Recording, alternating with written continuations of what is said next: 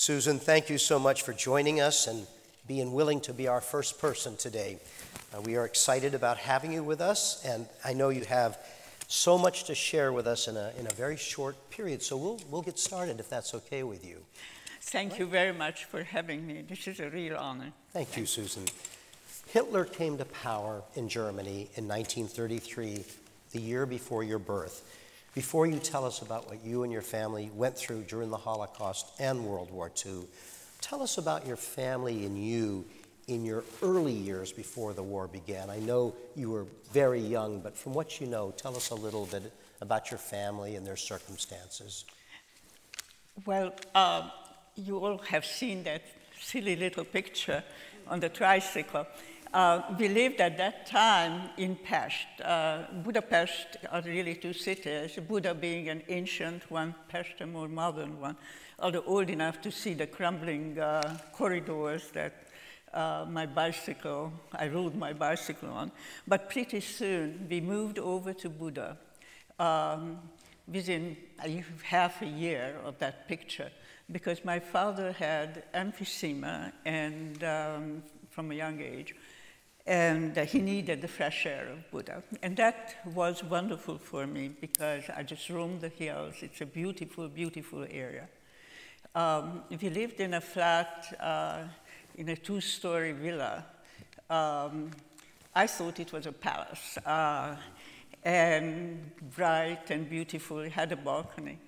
And I have very fond memories of that for the first couple of years. But I was an only child and pretty much alone, except for the two cousins who moved to England in 1939. So I didn't have too much chance to enjoy them. I was an only child and pretty spoiled rotten. I was the apple of my parents' eyes, and I was very fortunate to have very bright, loving, nurturing background. Susan, tell us a little bit about your father. He had a successful dental practice, but he was also a prominent man, and as you put it to me, for the time, very broad-minded. Well, we were so-called emancipated Jews, which meant my father was basically an agnostic, but with a strong Jewish identity. So we grew up, I grew up, learning about the whole world, not just the small country I was in. He traveled very widely, really, in Western Europe, just before the war broke out. And I heard lots of stories. He told me tales of Greek mythology, and as well as the Old Testament and the New Testament, and geography. I remember him showing me the map when I was maybe 5 or 6. I knew geography because those were the places where he told me I will be able to see eventually. He was also a social activist.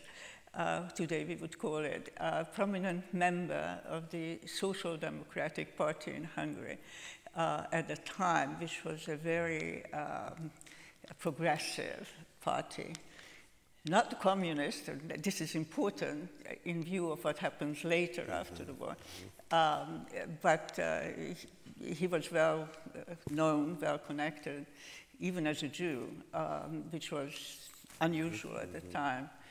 And he was also the president of the Dental Technician National Association. So he really had leadership, strong leadership ability.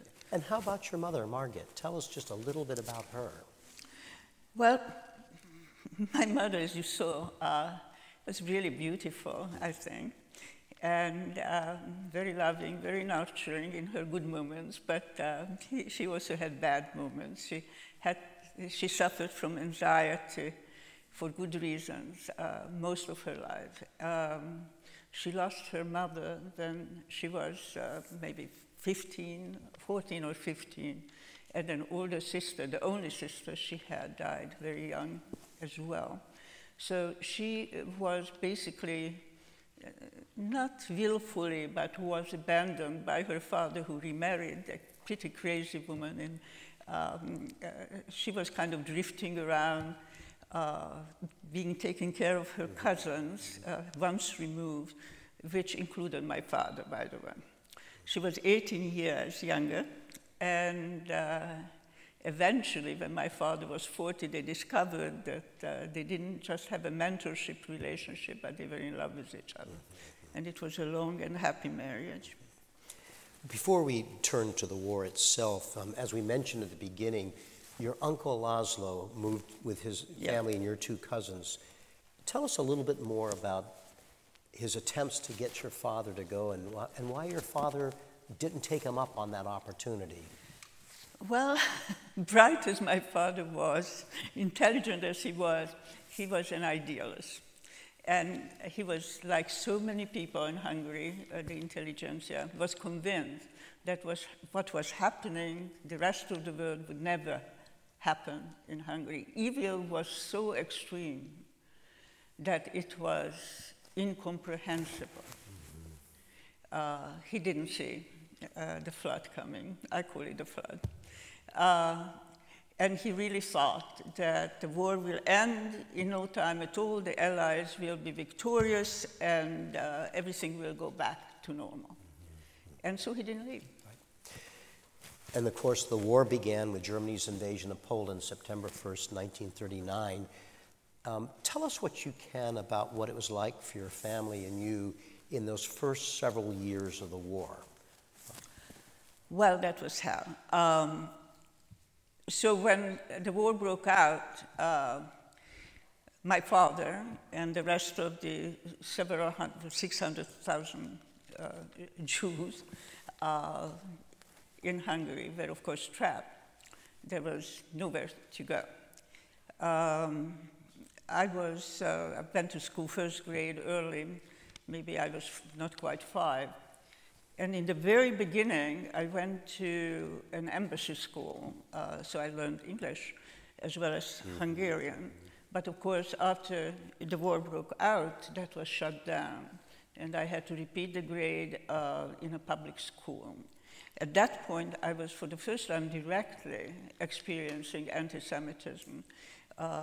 Kids I had been playing with started calling me dirty Jew and refused to play with me, or those who wanted to play with me were not allowed to play with me. And I was completely confused. I mean, I had a lot of self-confidence because I was a cherished child, and I just could not understand what was happening. I thought it was bizarre. And I don't know whether I should speak more. But one of the seminal confusion was about the dirty Jew business. That I was a very clean child. My mother was always insisting that I wash extremely thoroughly, right? And in fact, I was much cleaner than most of the kids who called me dirty Jew. So I was confused and went to my father. And for explanation, he was a very rational man most of the time. And he explained to me that this was a metaphor. And it was, of course, I didn't know what a metaphor was. And in a way, I remember that to this day, because from then on, I never took anything literally, but tried to find some kind of meaning behind it. However, it was still devastating, because I became a pariah. So. Tell us about the distant relatives of yours who came to your home from Transylvania, which their visit caused you what you described to me as this sense of foreboding. Will you say a little about that? Well, you know, when you're a child, your mind processes things differently. So even though things were difficult, and I saw the headlines in the newspapers and the newsreels and the movie houses, and was subjected to quite a bit of discrimination and abuse, it was real, but it wasn't fully real. And then one day, some people I never met, in traditional garb from Transylvania, which is now Romania, came for dinner, Sunday dinner. And there was 5 or 6 people, adults, about 3 generations. And I overheard because I was allowed to roam around freely, you know.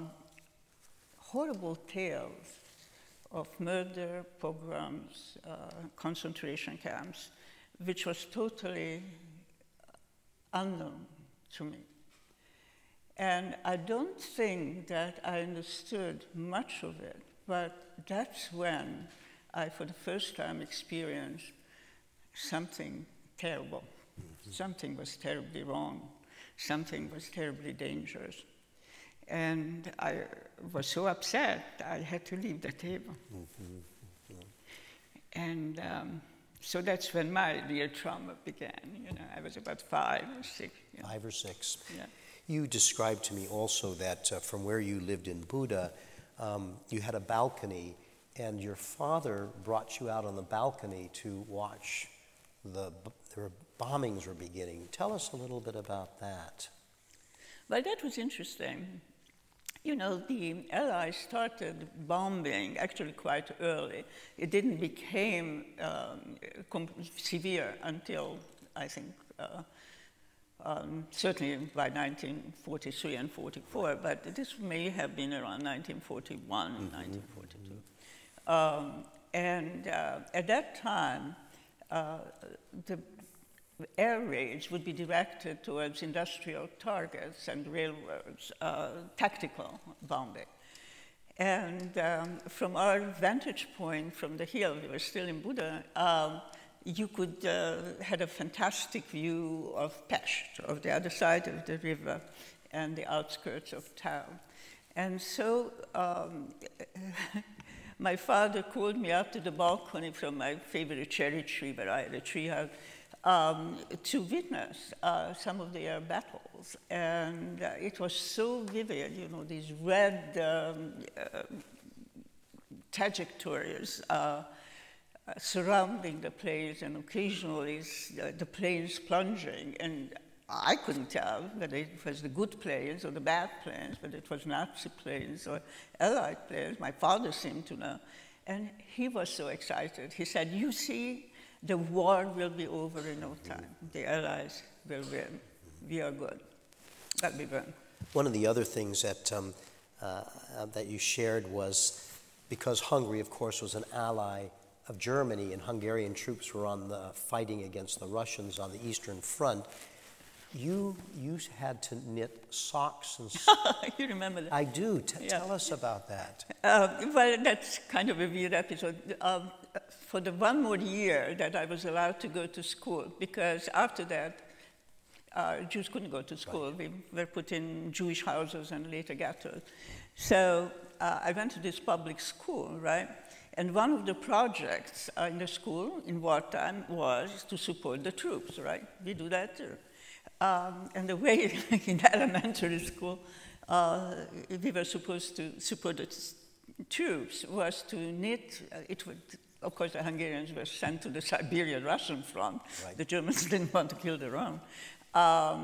So the kids were supposed to knit warm scarves and warm socks and leg warmers. Now, I wasn't a good knitter anyway, but I was forced to do this, and I was so conflicted. I really didn't want to support the troops, right, because they were on the wrong side. On the other hand, they were the parents and brothers of people I knew and cared for and loved. So it was a big dilemma. Do I refuse to knit, which I couldn't anyway, but pretend I can't knit, or do I knit? And for my child's mind, the solution lay in, okay, I knit, but it's going to be very ugly. So I dropped as many stitches as I know how. So, yeah, but that tells you about my character a little bit, at least early on, yeah. Susan, at some point, you and your family were forced to leave your home in the Buda part of Budapest and move to Pest. Where were you forced to move, and what did that mean? What did that move mean for you and your family? Okay, I'll be brief about it. We didn't actually move, you know, you were essentially expelled. Expelled. It was from one day to another. I mean, there was no preparation, so you had to leave everything behind. and move into one of the designated Jewish houses. This was the immediate precursor of the ghetto, and in fact, the house we moved in, but at that point at least you could choose where you move. You could choose which of the Jewish houses you moved into. Yeah, and the Jewish house meant that only Jews could live there. They had to triple and quadruple and quintuple up in apartments that were previously occupied with maybe a couple. In our case, it was actually my uncle who lived at the edge of what became later the ghetto, literally one street beyond the ghetto, what was become later the ghetto. So we packed a suitcase each, and I was told to pick my favorite book and toy, which I did. And, you know, like an overnight suitcase, you know. And off we went. There was no time. Right. There was no time. And in the Jewish house, the crowding, it became even worse later. It was difficult to imagine.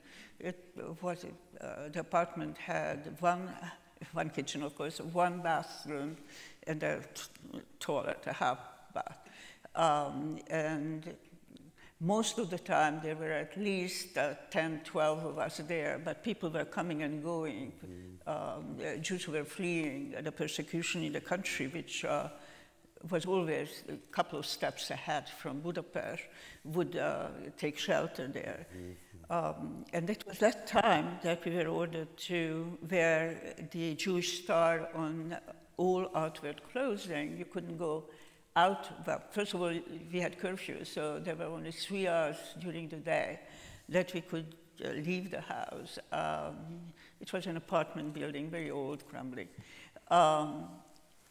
And only with a Jewish star on our coats or jackets or whatever it was. It was pretty humiliating. And it was a big yellow star. And you shared with me that you had to cut them out yourself? Oh, my mother did. Your mother did that? Yeah. Your mother did that. And if you didn't wear it, and again, it was overnight that this came out, then you were arrested and never to be seen again. So.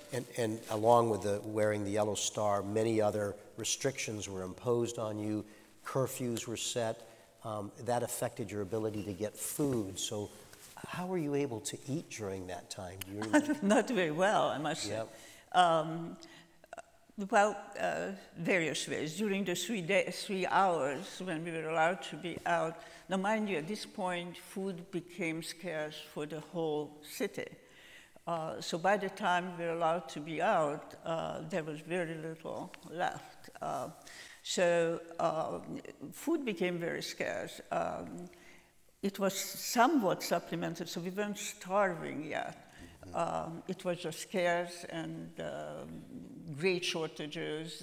You didn't have too much variety to eat. But we still had enough to be on this side of starvation, on the good side. Because friends, Gentile friends, would drop by surreptitiously so they are not seen with care packages, meaning food. There were many good people. There were many evil people, but there were many good people in the city. So while they could, they helped. I'm going to go back to when you were first forced out of Buda. I was struck when by something you said. You remembered people coming and going because your parents were trying to save some of their possessions by giving them to people for safekeeping. Oh, well, everybody did that. When you were evicted, because basically that's what it was, you were evicted from your normal home, and all you could take was a suitcase, right? What do? You leave it behind for the fascists to have it. So you gave away some, and then friends would volunteer to save it for you for when the war is over, which is around the corner. This couldn't last, you see. Right. And so you see this dismantling, you're a child, and see this dispersion and dismantling of everything you love. Yeah. People taking your furniture and going. And oh yeah, not just furniture, but clothing, I don't know, knickknacks that you love, toys, yeah. I wanted to also ask you, Jewish men were forced to go into forced labor in labor battalions to support the war effort. This affected your father, too. Well, yes, he was taken twice. And miraculously, he was able to somehow get out of it. I think through his connection, but not immediately, Right, but it took a while. And he was sent off at least twice before. Yeah.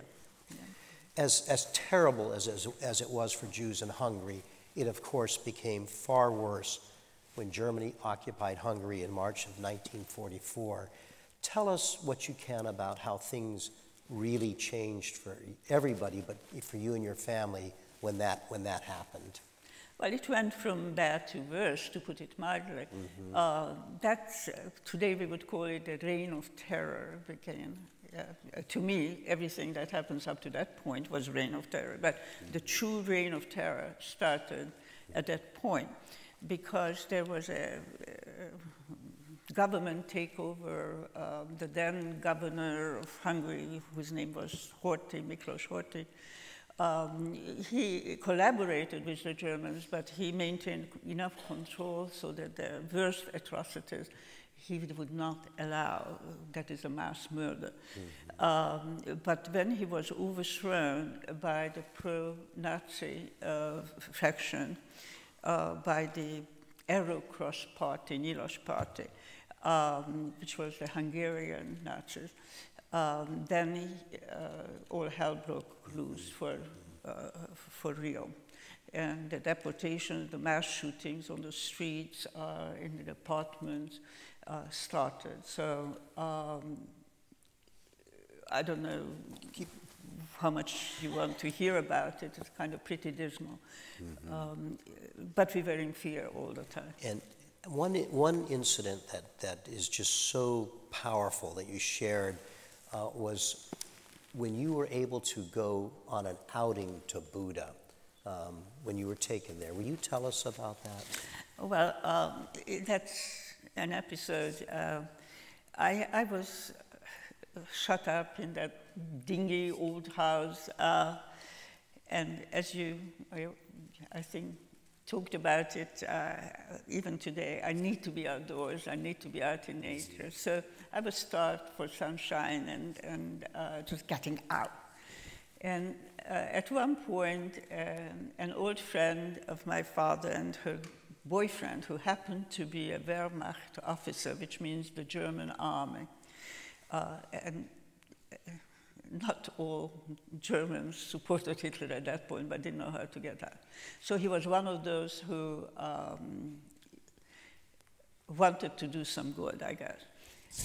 So they came to visit us, which of course threw the house into absolute abject terror, because here is a German officer. Right? In your house? Yeah, they didn't know who it was. Anyhow, they brought some food.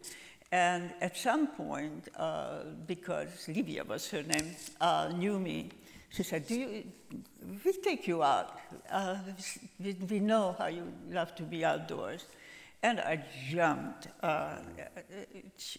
to the opportunity. And where do you want to go? And I wanted to go to my favorite, Budapest is full with springs, hot springs. And one of them feeds, several of them, there are several of these, but there was a particular swimming pool park that I always went to as a child. I was taken to, and I said, I want to go to the gallery. It had a wave machine. And my mother, of course, didn't want to let me go because it was very dangerous. If they discover you, again, you are gone, never to see daylight again or life. But in the end, they gave in, and so we went. And you had to take your star off to go. Of course, right, yeah, right. Because Jews were not allowed, right? So anyhow, I had a great time for about maybe a full hour. Then I had this terrible feeling of looming danger. I have no idea what took me off.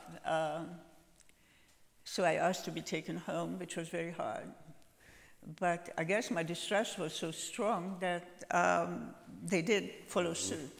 We found out, of course, the next day that within 10 minutes of our departure, the Nilas, the Aerocross, came looking for everybody's papers, wanting to pick up a Jewish child. So, yeah, that was my big adventure. Still remember it to this day. And your sense is that somebody recognized you and called the... Well, that's only a Yep. truly explanation that Right. somebody must have recognized me, called the police. Yeah. There's a Jewish child here, swimming and enjoying the sunshine. We can't have that. Yeah. At some point, Susan, your family was abruptly forced out of the Jewish house that you were in with your uncle under just terrible circumstances. Describe what happened to you when you were forced out of that house. Well, I like the way you put it, forced. You know what they did? It's not forcing. A troop comes in, you know, kind of with helmets and machine guns or whatever they had at that time, and says, out. And you can't pack anything, you just have to go out. And you don't know where, you don't know whether you're going to be shot or taken to the concentration, whatever. Anyhow, we were marched through town. And you had to, with your hands up, right? Yes, elderly, adults, children, with our hands held above our head. Mm-hmm. And if you dropped it, you were shot. So you didn't drop it. This went on for a while, and crowds surrounding you, some of them with compassion, many of them just grabbing whatever coat or jacket you had on, or gloves or whatever. So this went on for about an hour, and it was very traumatic, to put it mildly. And then we were marched into the big synagogue in Budapest, in Dohány Street. Mm-hmm. And there, so we were, most of us were not shot, so we were packed in there like sardines in a tin, and you couldn't go to the bathroom, you didn't know what happened. Occasionally they took out groups of us and took them to the railroad station from where they were put in, you know, the freight cars that went to Auschwitz. So we knew this was just a question of time when it will be our turn. But after 2 days or so of no food and all kinds of other privations, you can imagine the hysteria of a crowd like this, everybody's, the children, babies, the old, the sick. Suddenly we were let go. We were told, okay, that's it. And we first didn't believe it. We thought it's some kind of a trick and we'll be shot on our leaving, you know. But no, we were let go. So we marched back to the apartment, the Jewish house, and we never knew what happened. And of course today I know that it was Wallenberg, or one of his men, who was able to rescue the rest of us from the deportation by bribing the Germans, the Nazis. So that was a lucky escape. So we went back to the Jewish house, and I was, at that point, even my father realized that, okay, this is, we got to do something. Mm-hmm. Because it was clear that from here on, we will be killed one way or another, but also there would be the ghetto. And he already, I think he knew what was happening in Warsaw, but of course I didn't.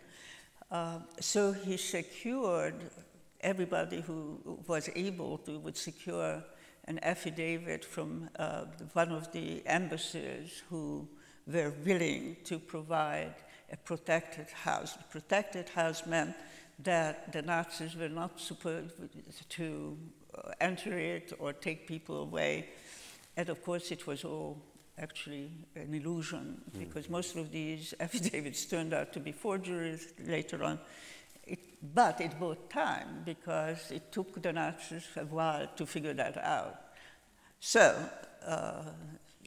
we were bought some time to survive. Into what was called under the protection of the Spanish house. You're right. There was one Swiss protected house. There were Swiss houses which turned out to be pretty useless after very little time, because people were deported and taken out and shot from those. But the Swedish and Spanish houses had a bit more credibility, it seems, at least for another month or two. So again, it bought us time. But even that, of course, became neutralized, and we were sitting ducks because they knew where we were. And what were your conditions like in the Spanish house? Well, they were not good. If we thought that the Jewish house was crowded, I mean, this was impossible. I mean, people slept on the floor. I slept under a piano because I was small and fit. That was the space you could find. Yeah, these were nice modern apartments, actually, by the Danube, occupied by, upper middle class folk who were taken away. So the furniture was still there, which made it even more crowded with, I don't know, there were at least 20 people in this two-bedroom place, one kitchen, etc. So it was very crowded. But by this time, actually even in the Jewish house, the Allied bombardments intensified, greatly intensified. So most people who could fit in would try to huddle in the cellar, which doubled as air raid shelters because there were no air raid shelters, and the cellars were very cold, they were not finished, coal was all over the place, that's what they used it for. So very dark, of course, and no heat. By that time, there was no heat anywhere. The infrastructure was crumbling. So it was difficult. But also from the window, I could see at times a long row of people lined up by the Danube, because it's an L. The street facing the Danube, and we were in the foot of the L. So I had a great deal of vision. So people would be lined up there in the distance, and then they were gone without actually leaving. So those were the people who were taken out of the protected houses, shot, and shoved in the river. To the river. Yeah. I was really both amazed and sort of awestruck by something you said about your father and some of the other men. I don't know if it was in the Spanish house or the Jewish house, but under constant danger, constant threat of Nazis or Aerocross entering, your father had this map on the wall to track the Allied advances. Well, it was a question of survival. I mean, we knew that we were all doomed unless we are liberated, right, by the Allies. And we knew, listening under threat of death to Radio Free Europe and BBC, which were all clandestine things, I don't go into the details, but the men organized themselves. That was before women's lib. And would have a hiding place where they would listen at certain times to the news. So we knew the Allies were progressing, and we knew they were near, and that had to be tracked. So that was one reason in this hiding place they would put up, and father being a leader, was a head honcho in this. They have the map with pinpoint, very much like Churchill's war room. Later on, when I visited it, I realized that's what they were doing, so that we knew what the progress was. And yes, they did that. And it also served as an early warning system when the Nazis were approaching, so that people could at least hide or grab some food and put it in their pockets or whatever it was. So, and we were couriers. Some of us kids offered to be couriers so that we could spread the word running around the building so others would be warned. Yeah. So that was the extent of their activism, because that was all they could possibly do. Yeah. As the Russians advanced, an intense siege of Budapest was underway. bombings and artillery, and you and your family, where you were located, you were absolutely in the midst of the siege of Budapest. Horrible period. Tell us what that was like. Well, I don't know if any of you had any battle experience, but it was like that.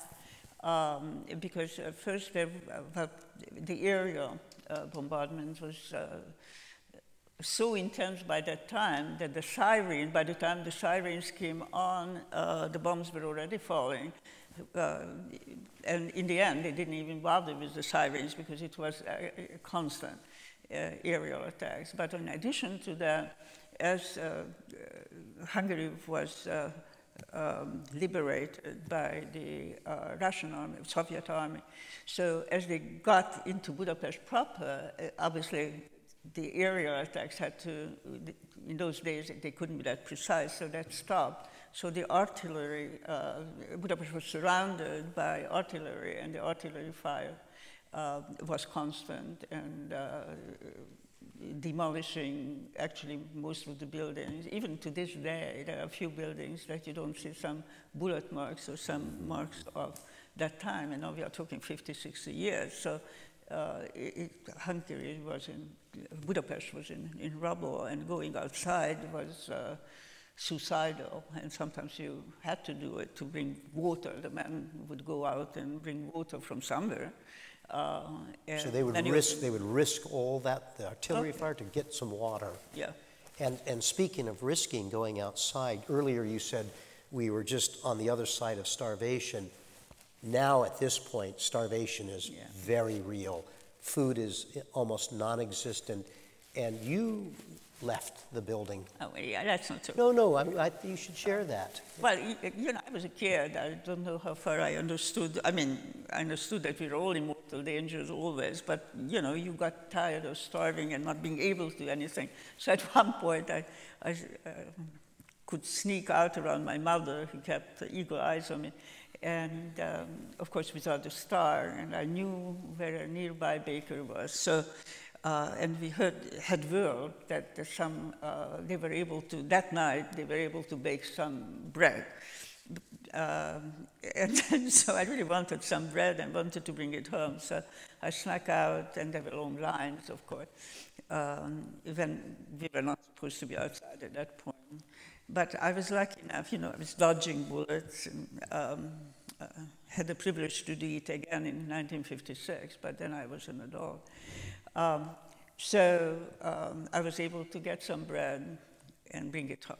And it was a great accomplishment because none of us saw bread, I think, by that time for at least a month. You referred to bread was like diamonds. I think that's the phrase you used. Oh, yeah.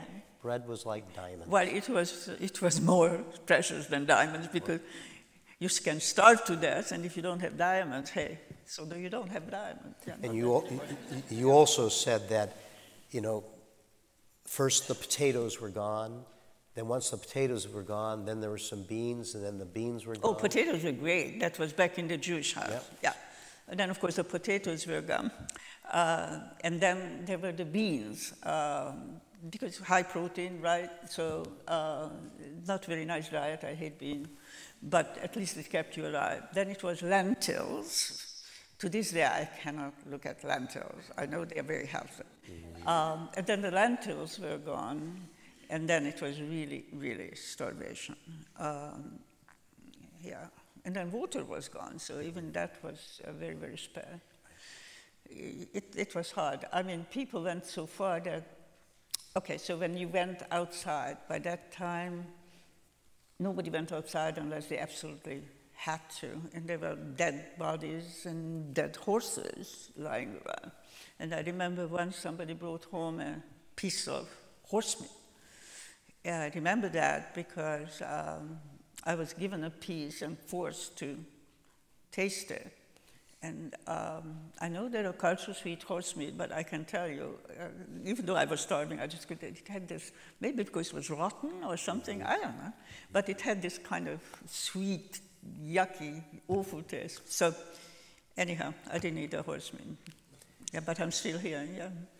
After the Russians entered the city, of course, there was fierce street hand-to-hand fighting in the streets, and then then suddenly liberation. But tell us what happened as you were on the verge of liberation. Well, this is what I remember. I mentioned to you how crowded it was in the building. So, and most people, because of this constant fighting and bombardment and constant deadly danger, piled up in the cellar, those who could fit in. But the conditions of the cellar were totally, it was like the inferno, you know. Not only was it dark and cold, but people were crying, they were sick, some of them died, and they were still there. It was just the hygiene, like lower depths, if anybody read Dostoevsky. So I couldn't tolerate that. So it seemed, and I wasn't alone. My father was the same way, and many of my family members. So I figured that being hit by a gunfire or bomb was preferable to being stuck down there. So we were up on a second floor apartment when we heard this loud cheering from the adjacent apartment building. And trust me, you didn't hear too much laughter in those days. So that was something extremely unusual, and certainly not cheering. And then the word was spread that the Germans are gone, the Nazis are gone, and the Russians are here. At that point,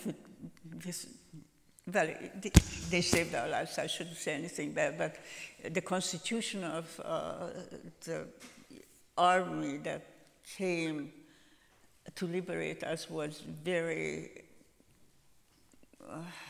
okay, we'll talk about that later. Okay. The point is that we said we are liberated. Actually, we survived, at least survived the Nazis. And so we started jumping up and down, dancing, hugging each other.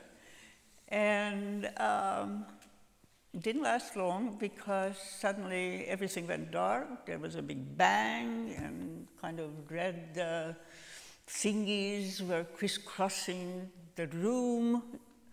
And it turned out that a fleeing soldier, I assume it was a Nazi soldier, or Aerocross soldier, threw a grenade into the house, and which happened to land in the room. So I dove under the piano. I don't know how I knew to do that. Well, maybe I saw newsreels, I don't know. I wasn't wounded, but my father was severely wounded. My uncle and aunt was wounded. My grandfather wasn't, and I thought it odd. I was the youngest, he was the oldest, so the two of us escaped unscathed, at least physically. So liberation turned into terror, at least for a while. And your father was quite seriously hurt. Oh, yeah. And he was crippled for the rest of his life, and we didn't know whether he would survive. In the little time that we have left, I know there's several other things you want to talk to us about, but as you said to me, we survived the Nazis, but the war was continuing. What do we do next? So what did you do next? What could you do next? So eventually, when the street fighting stopped completely, all of us kind of picked up whatever we had and tried to find a way to be. One of my aunts, one of my uncles married a wonderful Catholic girl who survived in her apartment.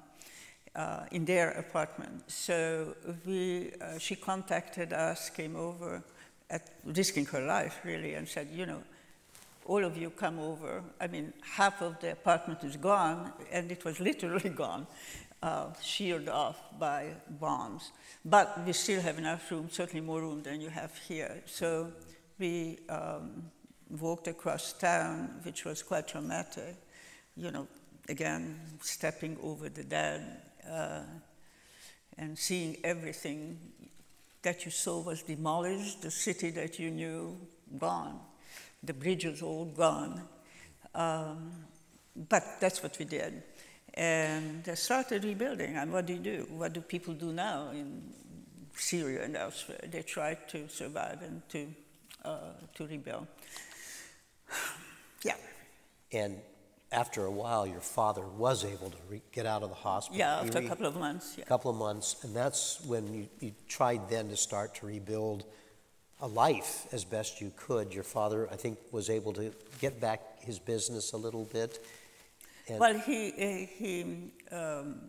yeah, I wouldn't say business.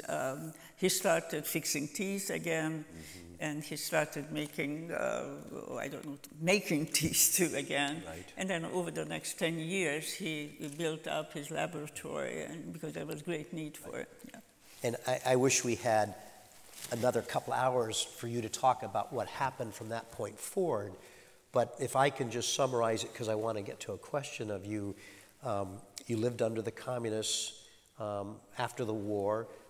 You found yourself in hot water with the communists, had an effect on you. By 1956, that's when you escaped from Hungary. Tell us a little bit about your escape. Okay, I'll be very brief because Okay. Time is up. Many people left after the war who had relatives elsewhere in the world.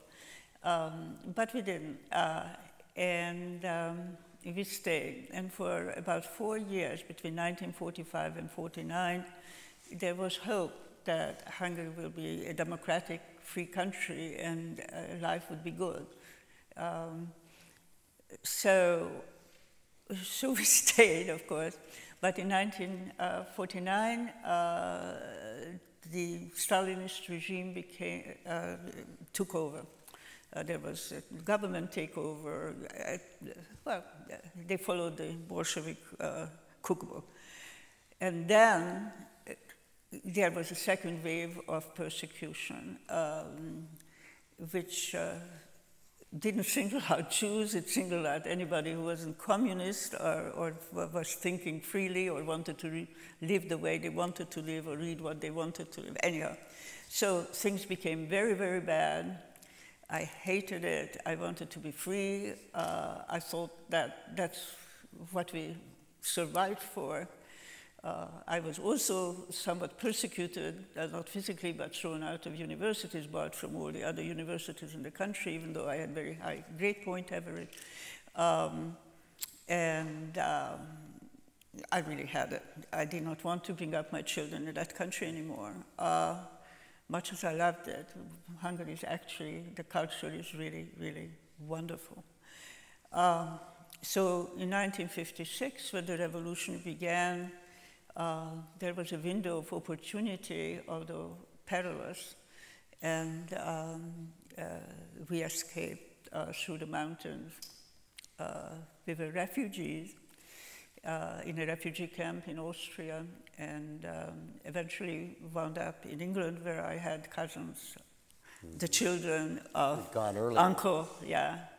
And we were there for about 2 years, lots of adventures, starting from scratch. I mean, when we escaped, I can't say that we even had our clothes on, because by the time you hike 6 or 8 hours through wilderness and the foothills of the Alps, which are mountains, you get kind of torn, so you don't have much. So the only thing we had was what the various refugee organizations handed down, and we started from scratch. So we arrived to the United States in 1958, where my husband then, who was an engineer, was over the quota. We had a quota system. You guys had a quota system then too, which was actually very strictly observed. So, but it was a Sputnik area, and so we were allowed to come to the States, and the rest is history. The rest is history. If you don't mind, I just have to comment on the fact that you were banned for essentially life in Hungary from going to university, and you came here and achieved so much academically. I just love that. I tell you, if you have the freedom to learn, take advantage of it. Yeah. We don't have time for questions today. There's just so much that we needed to hear from Susan about. But when Susan is finished, I want you to stay with us because Susan will speak to us again very, very briefly. When she's done, we'd like to invite any of you who are interested or can come up on the stage right up here, meet Susan, shake her hand, get your picture taken with her, or ask her a question. We absolutely welcome that. I want to thank all of you for being with us. I'll remind you that we'll have first-person programs each Wednesday and Thursday through the middle of August. We hope you can come back, but if not, all of our programs are on the museum's YouTube page, so you can view all of our programs. When I turn back to Susan when she finishes, our photographer Joel is going to come up on stage and he's going to take a photograph of Susan with you as the background. So we want you to stay put for that great photograph that we're about to get. It's our tradition at First Person that our first person gets the last word. So I'm going to turn back to Susan to close our program. Well, I spoke enough, so let me be. Thank you for listening to this, listening to my story. I feel honored by that. And what I would like to finish with is a quote from Anne Frank, who you know didn't survive in the end, but she kept a diary. And I was deeply moved when I came upon this quote, and I'm going to not paraphrase it, but actually read it to you. Being shut up in that attic and facing death and starvation all the time, this 14-year-old child, and maybe that's why I really identify with her so much, very close to my age, said, "How wonderful it is that nobody need to wait for a single moment before starting to improve the world." So please do. Please do. Thank you.